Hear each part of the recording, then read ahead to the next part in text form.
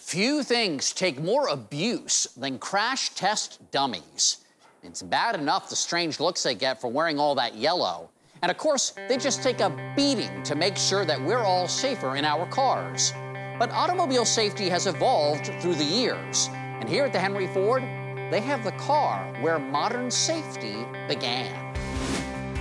When the auto industry started over 100 years ago, it's safe to say safety wasn't the primary development concern. But as more people began buying and driving cars, accidents and injuries started to rise. It really didn't start to become a serious concern until the 1950s. We now have interstate highways, people are moving faster, the cars are getting bigger, and things are just getting a little more dangerous on the road.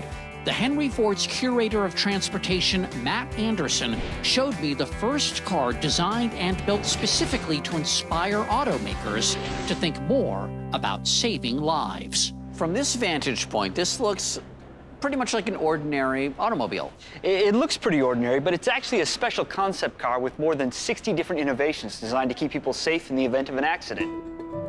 What is it called? It is the safety car. It was a product of 5 years of research at Cornell University. What is a safety car? A safety car is designed almost like a carton for eggs, thinking of trying to keep the passengers, the eggs in this case, as safe as possible in the event of an accident. So it surrounds them with as much metal, as much steel, seat belts, things like that. Well, I notice that the door is unusual. This is a giveaway that this is not a regular car when you think about it, right? Yeah, this is an accordion-type door, which gives you lots of space to get in and out of the vehicle into those unusual seats. But it also makes you safer in the event of a crash. As it closes, it can lock in 3 different places, in the front, in the middle, and the back, instead of in just 1 or 2 places like a standard car door. The safety car was not sold to the public. Instead, it was shown to major automakers to encourage them to incorporate its innovations into their future car models. Some ideas were better than others. Other things that are unusual on this car, you see the wraparound bumpers. I mean, we see bumpers that wrap around the fenders now, but not along the whole side of the car like you see here. Other design features include a driver's seat in the middle, head netting to prevent whiplash, and how about a windshield so big you needed 5 wipers just to keep it clean? The windshield, it's wraparound. It is, to give you the most panoramic view possible when you're driving in that center seat. The safety car has many innovations, but one thing, well, seems missing. If you look at the dash there, you notice there's no steering wheel on this car. Steering wheels can be very dangerous in a crash, so in this car, instead, you steer with those 2 handlebars, almost like steering a sled. This is an innovation that never caught on. No, we're married to our steering wheels. They are a little safer now. At least the columns collapse in the event of a crash. And this is a backward-facing seat.